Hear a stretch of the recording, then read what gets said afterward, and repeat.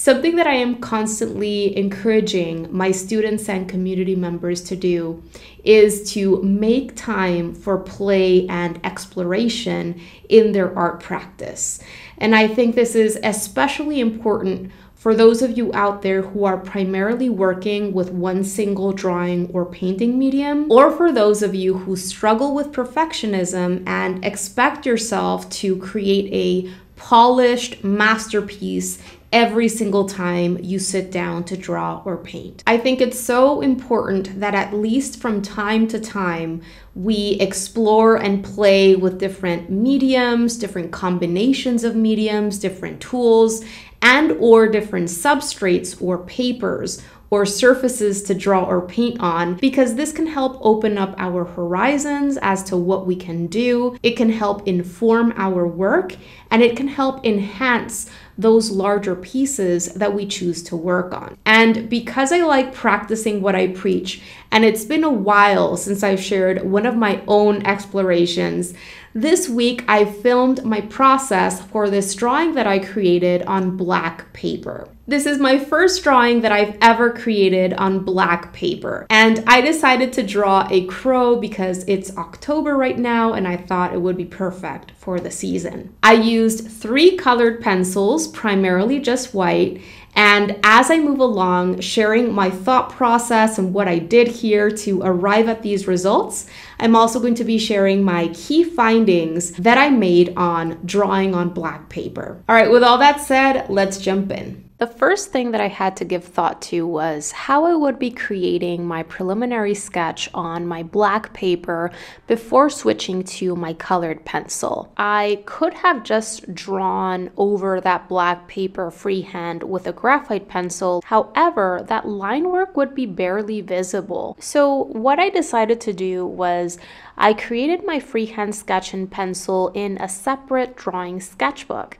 And then I traced over that with a sheet of tracing paper, and I used the sheet of tracing paper to do my transferring onto my black paper. I do have a couple of video tutorials where I teach you step by step how to draw birds freehand, and I'll make sure to link to them down below in the text section of this post in case you'd like to check that out. But let's get back into what I did to transfer. Once I was happy with my sketch, I placed a sheet of tracing paper over it. I did my tracing using a 2B pencil, and then what I did was I took that sheet of tracing paper, I flipped it over, I took a piece of white chalk, and I roughly went over the back side or the reverse of my entire sketch, making sure that I was covering the back of all of the line work, the lines, the shapes that I had created for my preliminary sketch. I would recommend, if you're going to be using this technique, to shake off the remaining dust and little particles of chalk that are left behind on your tracing paper after you're done with this step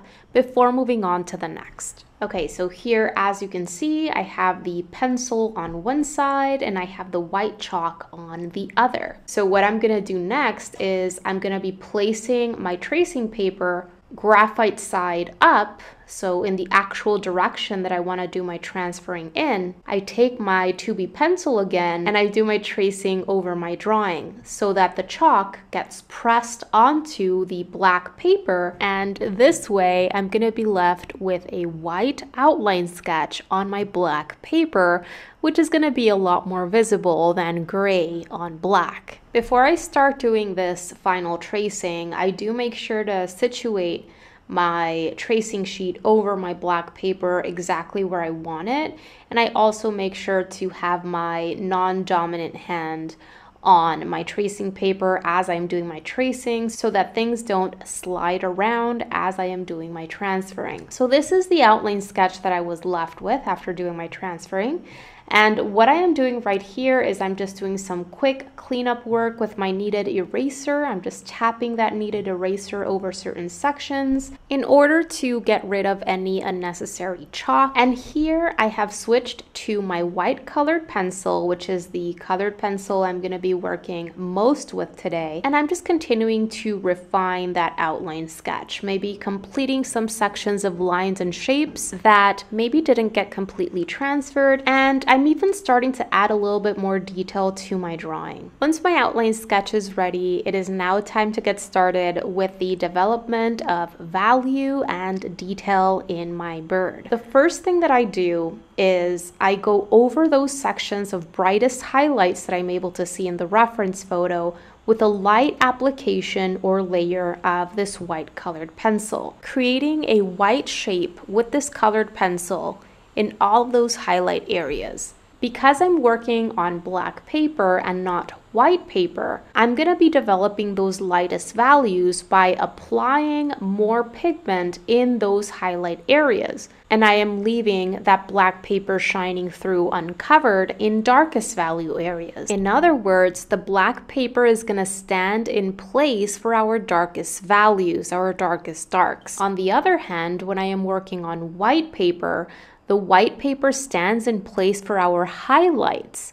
So those are the areas that I am leaving uncovered. But this is the inverse of that. My highlight areas are going to be created via a heavier application of white pigment, so more layering, more covering up of that paper. Then the darkest areas are going to be free of pigment, and then the midtones in between are going to have some amount of white in them. And it's all about controlling the pressure that you're exerting on your white pencil. And simultaneously to this, another thing that you can control is the amount of layering that you do. Even though we're doing the majority of our value development with one single pencil, which is white, there are still variables that you can control in order to make that white look brighter or to make it look less intense. And all it comes down to is the pressure and the layering. So with those key things in mind, I start developing my values and also a little bit of texture throughout this bird. You're going to see me use a couple of different techniques. Sometimes I'm going in and I'm filling in a shape with back and forth motions. And other times I'm going in with little tapered lines and marks where I'm doing quick short flicking motions to help me describe feather texture. When I'm creating those little tapered lines and marks to help me convey that feather texture, I'm making sure to observe that reference photo and to really understand the direction and the length of the feather that I am trying to draw. Both the direction of the feather growth and also the length of these feathers change throughout the bird's body. Even just within the bird's wings, you have feathers that are different lengths. And this is something that I explain in depth in other bird drawing tutorials that I've shared. A lot of the times when it comes to bird wings, in the top of that wing, you have shorter feathers, and then they get bigger and bigger as they make their way down that wing. So as I am creating those lines and shapes to help me communicate the feathers, especially in the wing, I have the size and the shape of those feathers in mind and how they change throughout the bird's wing. These shapes and lines can be drawn loosely, but I do want to make sure to have those main characteristics in mind so that my drawing can look believable. I do like bringing in a certain level of looseness and expression into my drawings and paintings. I'm not really going for a carbon copy of what is present in that reference photo or whatever it is that I have in front of myself in real life. However, I do make sure to bring in those important characteristics so that there can be a certain level of realism in my work. And in this case, those feathers are super important. What is the direction of that feather growth? What is the shape of that feather? How large is that feather? Where do I see substantial changes in those feather types throughout the bird's body? And I am making sure that the lines, the marks, the shapes that I am using are helping me communicate that.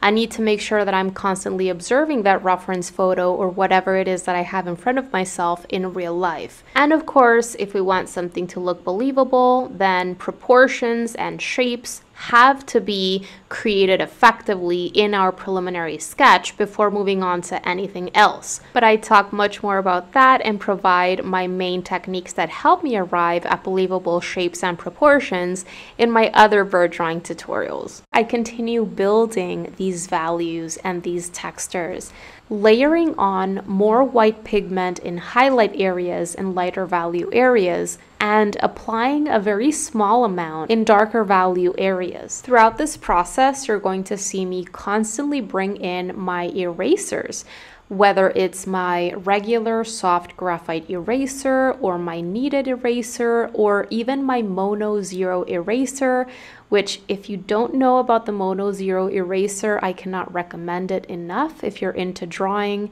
This is a pen or barrel-like eraser which allows you to lift up graphite or colored pencil even from very small areas. So the Mono Zero is excellent, for example, to clean up the eye and for narrow sections in those feathers that I want to remove some pigment from. I just continue using these erasers as I see fit to remove some of that excess pigment from certain areas, whether it's because I layered on too much white in dark value areas. And I also go in and erase certain sections of those edges of the bird's body in between the bird's body and the background. This really helps get rid of that outliney look. And also, because this is a black bird with black feathers and we're working on black paper, then those darkest shadow areas within the bird's body should disappear and merge into that black background. So it creates a very nice effect. I continue moving forward with these techniques and main ideas in mind, and it's really a constant process of adding more white pigment through layering or subtracting white pigment with my erasers. And I'm making sure to continue observing that reference photo so that I can remind myself of where those darkest areas are so that I can avoid going into those areas with my white colored pencil. It's very important that I continue seeing everything as a whole and that I don't get too immersed or focused in one single area. Coming back and seeing everything as a whole is very important and really helps me avoid overworking the piece. The awesome thing about working on toned paper or black paper or paper of other colors that isn't white is that it actually speeds up the drawing or the sketching process. And the reason this is because depending on the color of that paper, whether it's a toned paper that is a mid-tone gray or mid-tone beigey brown color, or a black paper like this one, it's going to automatically stand in place for a certain value, whether it's a mid-tone value or a very dark value. And so you don't have to go into those areas to do very much work at all. And we want to incorporate that paper as part of the piece. We don't want to go in and cover everything up. If we go in and cover everything up, it would kind of be defeating the purpose of working on paper that has a different color to it. And we can also get rid of that kind of interesting atmospheric mood that working on paper with different colors can bring. And it can be hard not to do this, especially if we're not used to working on toned paper or black paper.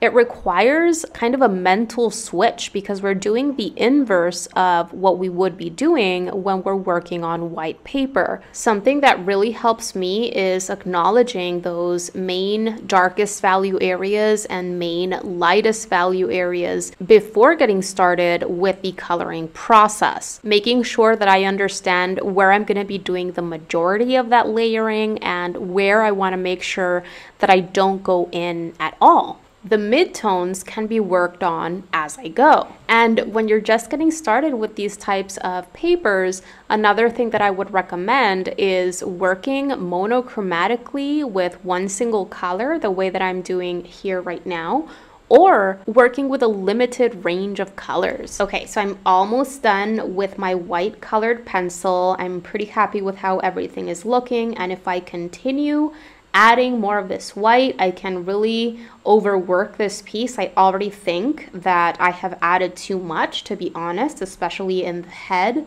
And I'm also pretty happy with the texture that I've managed to create with those different types of lines and marks. At this point, I decide to bring in a couple of other colors to add more interest and personality to the piece. First, I bring in a bright yellow, and this is Canary Yellow from my Prismacolor set, and I'm going to be filling in those background areas around the bird in order to create a little bit of a vignette style background and really brighten up the piece. I knew that yellow would be a great option for the color for my background because it's a very light color and it will really contrast with that black. You're going to notice that I always start right along the edge of the bird's body and I make my way out from there, exerting less and less pressure as I make my way out and away from the bird. This makes that yellow look more intense and brighter nearest the bird, and it looks less and less bright or darker and darker as it makes its way out.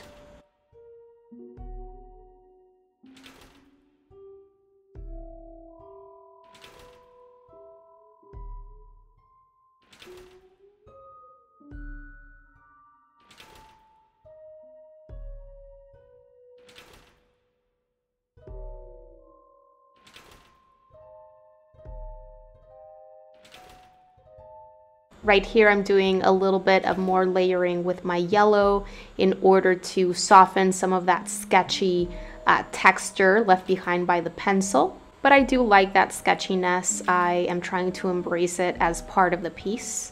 I'm not trying to get rid of it completely.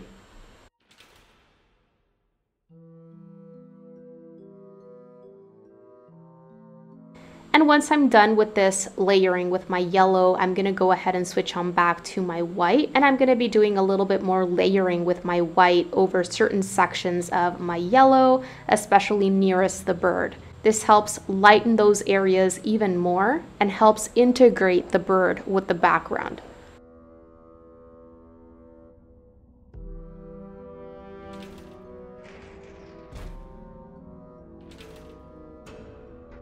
And the last thing that I'm going to be doing is I'm going to be bringing in an extra color, and I go with a blue.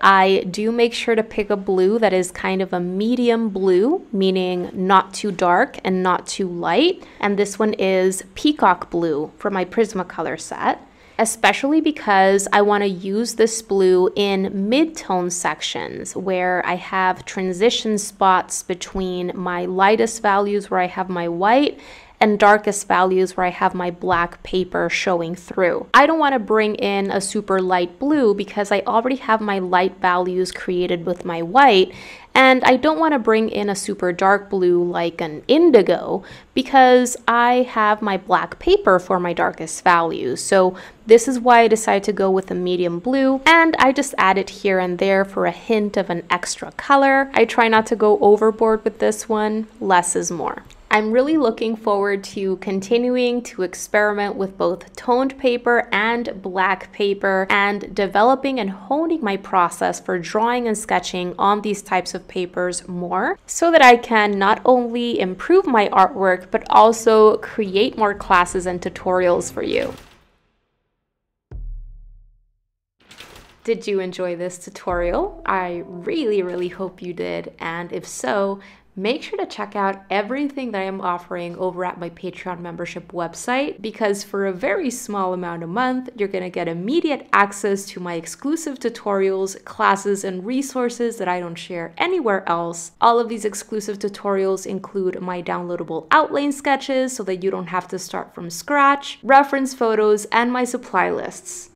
There's already a library of over 75 sketching and watercolor painting tutorials that are real-time, meaning they are not sped up or edited. They are fully narrated, and I take you through my entire process, making sure to explain everything as clearly as possible, step by step. 2 new exclusive full-length tutorials are added into this exclusive library every single month. For those of you who are interested in really taking your artwork to the next level and want to know all of the inside secrets that I learned about in art school and courses that I've invested in myself, there's also a full library on classes on art fundamentals in which all of the bases are covered. That library has now over 35 classes and workshops, all have assignments at the end that help you actually put your knowledge to the test. And there's a brand new class or workshop added at the beginning of every single month. As if all of this weren't enough, you also get a weekly sketchbook prompt sent to your inbox to help you stay consistent with your art practice. There's a live training, workshop, or paint-along session with me every single month. Members in the $15 tier and upwards get access to thorough feedback from me on their work whenever they need it, and much, much more. There are different tiers that you can join that give you access to different things, which you can choose from depending on your goals and needs.